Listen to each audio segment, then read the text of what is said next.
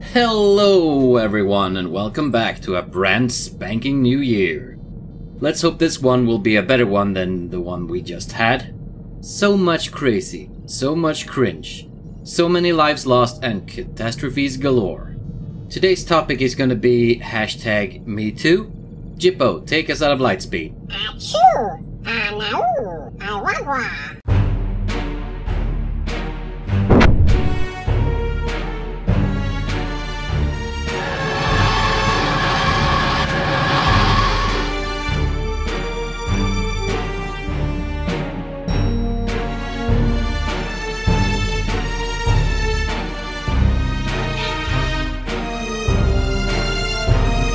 Now, before we start off this video, let's have a few words from my sponsor.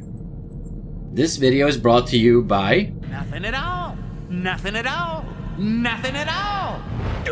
Stupid sexy Flanders! So, firstly, I think I'm gonna have to clarify some things, because it seems that you just have to explain every little detail that you say, so that people don't get upset the very first thing and leave some stupid ass comments down below without watching the entire video and just giving you the mandatory name calling and labeling.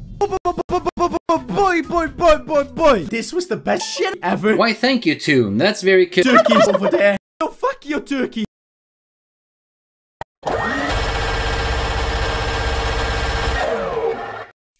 Hey, Bleraka. Does our Empire insurance cover hedgehog gunfire?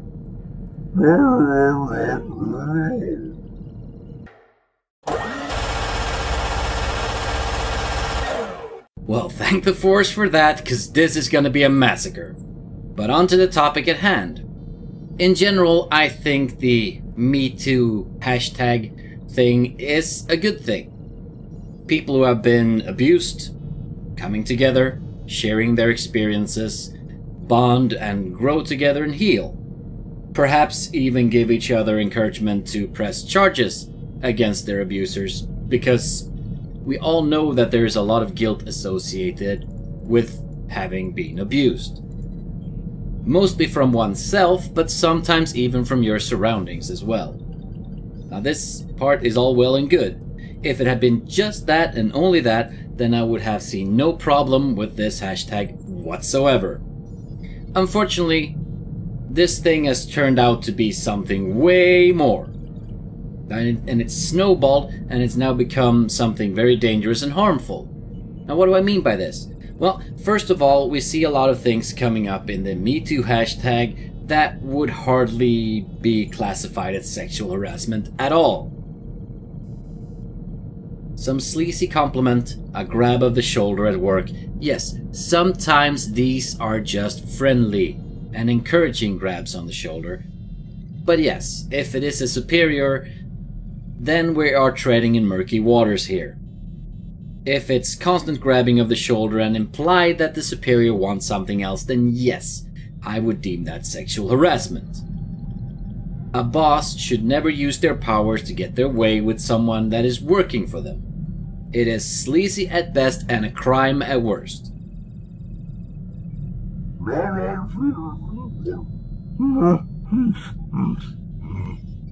Sorry, Bleraka, I'm not going to go and have a drink with you. You're not my type. I prefer my women quite a lot less hairy. And besides, you work for me, so that would be inappropriate. We'll have to keep things professional.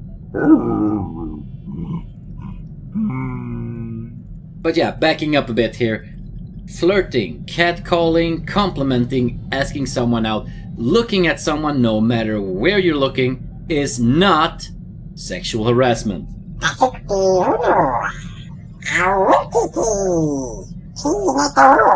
Wow, holy crap, Biff!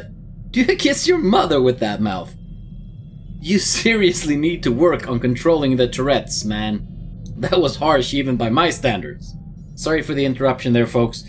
These things seem to have been lumped into the MeToo hashtag, and if something belittles the victims of sexual assault and rape, it is that.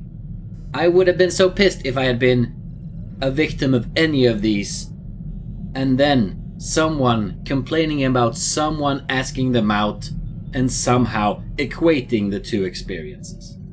Yeah, mad would probably be the least of my emotions at that point. So, if we were to remove the flirting, the catcalling, and all those other things, would the hashtag be okay then? No, it would not. We have seen on multiple occasions people who have been accused of some form of sexual harassment, assault, or rape going back 30 years. 30 years! A lot can happen in 30 years. And while it was a terrible offense, no one should even deny that.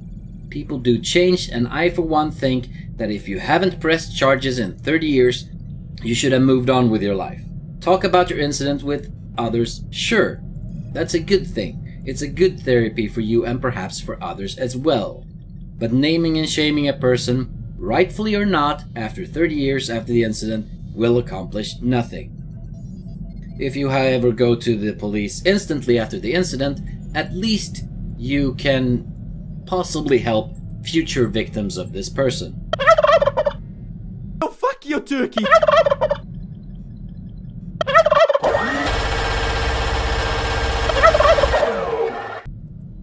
Now, my main concern with the hashtag is the power that it wields. Say what you will, but we should not have mob rule or guilt by popular opinion. Guilty until proven innocent is the worst type of rule of law we can have. It then becomes the witch hunts all over again. Burn people on vague as hell statements. What makes you think she's a witch? Well, she turned me into a newt. A newt?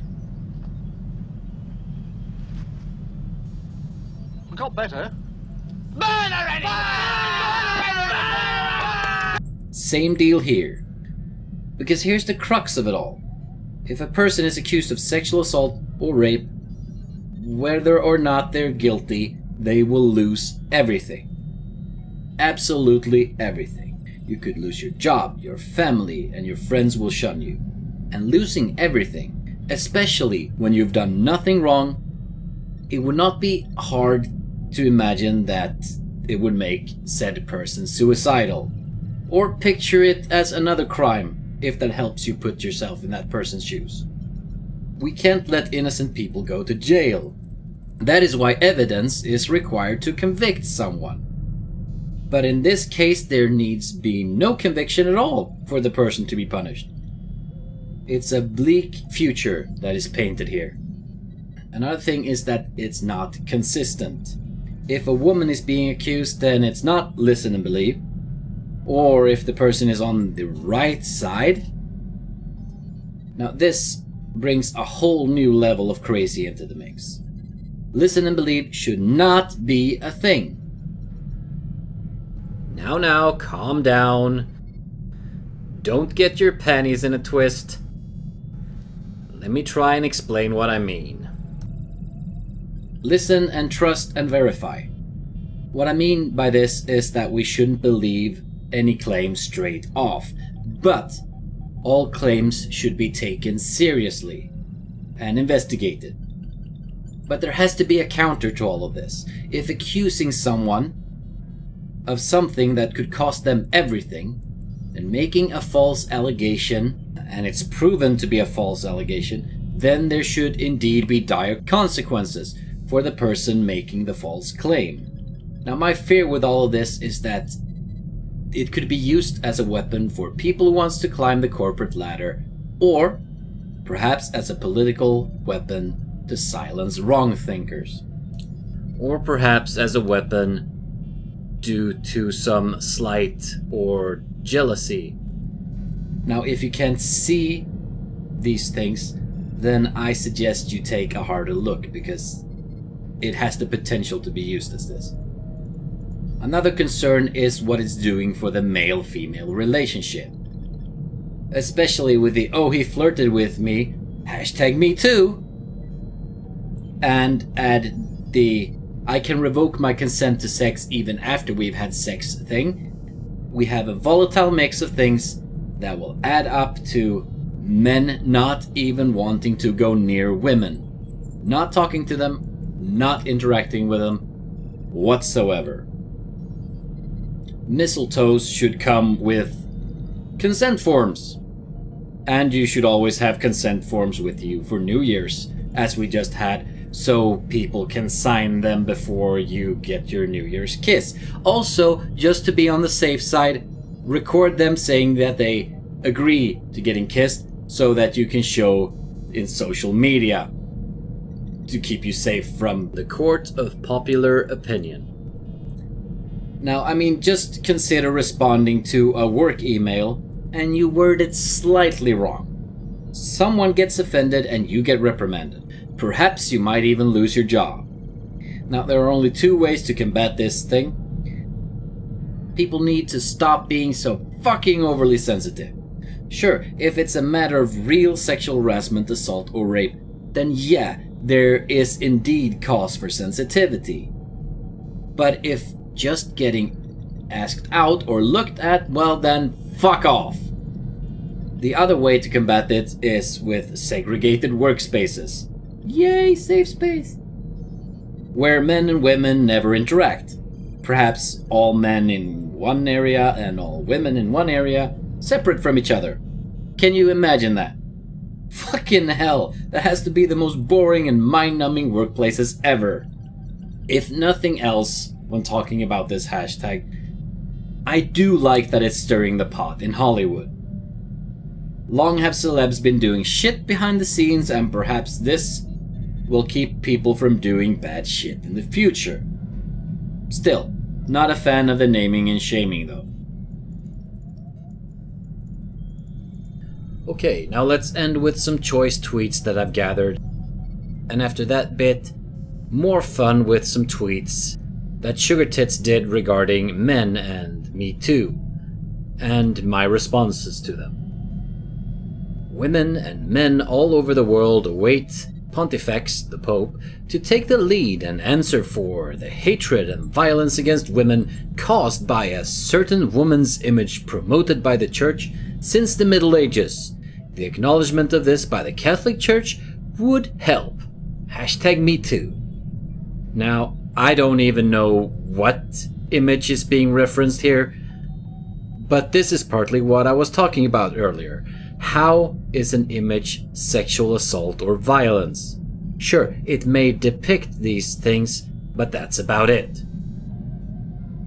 I swear to God, if I hear the phrase due process with regards to people who have been accused of sexual misconduct, harassment, abuse, assault, and have been shunned by their communities, I am going to lose my shit.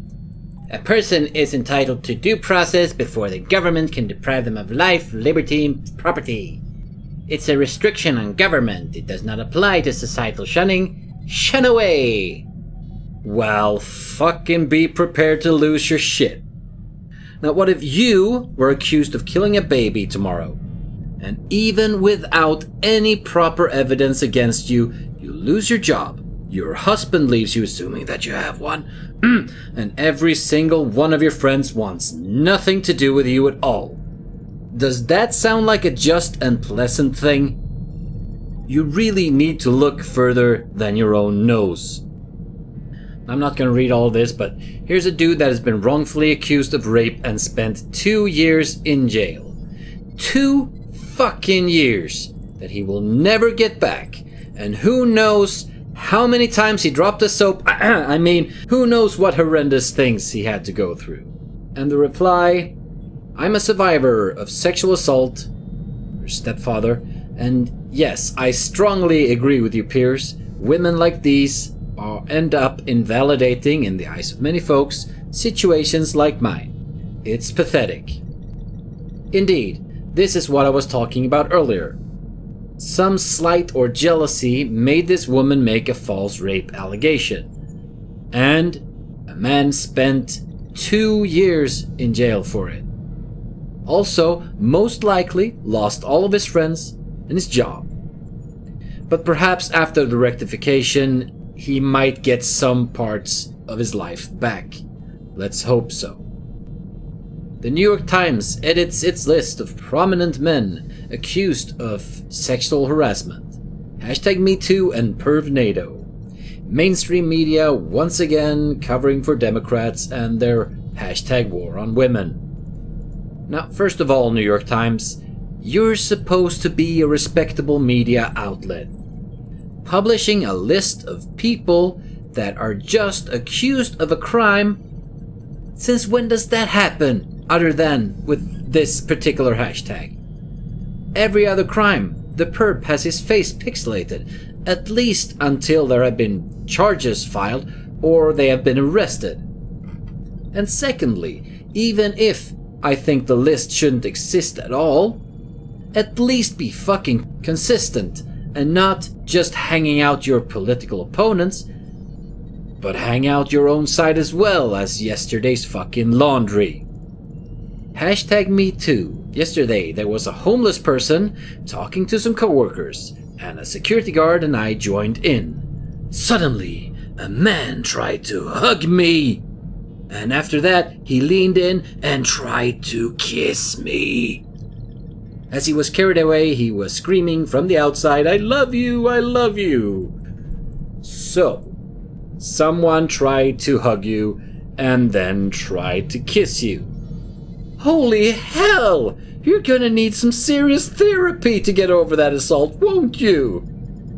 I mean, your incident is just as bad, or perhaps even worse, than someone who just got raped. Fuck you! This shit does not deserve to be in the MeToo hashtag. #MeToo. Countless men and women said sexually harassing things at every job I've ever had, but none of that tops the time when an older coworker kissed me on the cheek. I was under 18 and tried to report him. The manager said I couldn't prove it, even though it was on camera. So everyone said sexually harassing things at every job you've ever had. Ever considered that they might be jokes? Ever considered that if everyone does it, then the problem might not be with them, but with you? Just the question. And a kiss on the fucking cheek. Holy shit. Someone call the damn police. No one wants to be part of the MeToo hashtag. It's a list of people who have been harassed, fired, assaulted, raped, or otherwise had their lives fucked up by men in power. You do know that this goes two ways, right? Men can be victims of all these things too, by bosses who are female as well as male. And if it was just a list of people getting together with common experiences, yeah, no problem. But now, it even contains names of possible perpetrators, with only the testimony of some person with an anonymous Twitter account.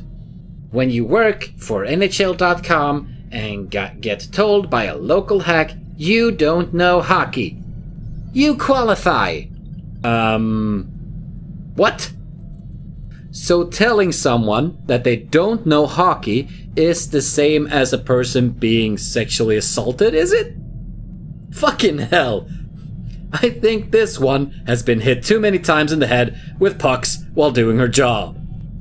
Please visit MeToo.center and add photos of perpetrator. We need to better identify them.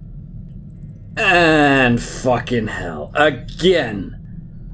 They are adding photos of possible predators to this list, based on accusations alone. Even if, say, 10 people came forward claiming that this person had done something to them, it doesn't make it true. It does make it seem like it could be likely, but without evidence, it still doesn't mean jack shit. For all we know, someone could have bribed these people to make these claims. We just don't know without the presented evidence. But as I said, it should be investigated and taken seriously. Dear train company, I think you might need to inform your early morning commuters why it's unacceptable to watch lesbian sex scenes on their iPad on the train at 8 a.m., especially sitting next to my teenage daughter. You could do something towards MeToo hashtag. So, any other scenes would be okay with your teenage daughter then? Is she a homophobe? Or perhaps you are? So what if I watch what if someone watches lesbian porn on a train? You and your daughter don't have to look at the screen. As long as it's consenting adults in the video, I don't care what people do. And how is watching lesbian porn in public now a thing in the MeToo hashtag? It just keeps getting watered down. Men routinely belittle women in their lives. By that I mean girlfriends and wives. There are more #MeToo about that than about sexual or physical harassment. Agreed, and it saddens me a lot that it is. Keep it to the things it should be. That will help the victims here. Anything else will belittle them. And for the record, men get belittled by their girlfriends and wives too. Especially wives. That's marriage for you. That is why poison and marriage is the same word in Swedish. Fellow men, don't be dicks. But that's my favorite thing to be. Then you get to fuck both pussies and assholes. What should I be instead then? A shoe rack? No thanks. And any man who can't stand hearing the truth about the MeToo hashtag without complaining he has it hard is really no man at all. Hashtag harassment is not romance. Well, we don't know for a fact that all the things posted in the MeToo hashtag is the truth, do we? And I do agree that complaining that you have it worse when listening to rape victims is a shitty thing to do and shows a strong lack of empathy. But so is complaining about catcalling in the same group. The brain is an amazing thing. One of the most horrific parts of 2017 is waking up every week and wondering, hey, I wonder what sexual harassment I've successfully blocked for a decade or so is going to come flooding into my consciousness. Hashtag MeToo, hashtag the way we live now. So, because of this hashtag, you're going to become a victim every morning trying to find shit that happened to you a decade or so ago. Things that didn't affect your life up until that point. This is one of my main concerns. If it doesn't affect your life in a negative manner, then don't let it affect you negatively. If it does affect you negatively, get help and fix the issues. So, let's end on something funny, because this has been way too serious. Sugartits did a series of tweets regarding male characters in Disney movies that could use the MeToo hashtag if applying it as a lot of people do these days. Now, I won't be reading these. I will let you read them yourself and then you'll see my reply to them.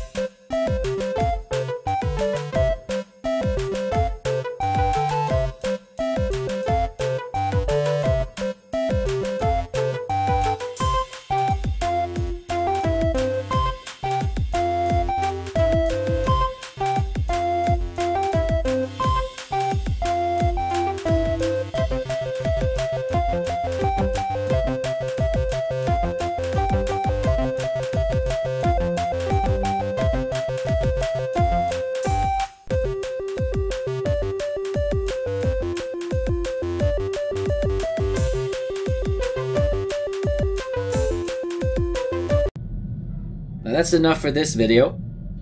I might go into topics related to this hashtag at some point, but for now I've had enough of this. And as an ending bit, let's hope that 2018 will be better than 2017. So much bullshit, it went to the point it's not even funny anymore. But still, there were some highlights every now and then as well. Oh, and I think me, Laura Bones and Tail Feature we'll be having more of the good news streams to counter up the bullshit. So do keep an eye out for that. And I would also like to thank all my new subscribers for getting me over 1K, which is absolutely awesome. And a very special thank you to my lovely patrons, many who have been with me for many months. Thank you all for believing in me and pushing me to make videos. You guys are a special kind of awesome. And with that, I bid you all farewell. Sceptic Llama.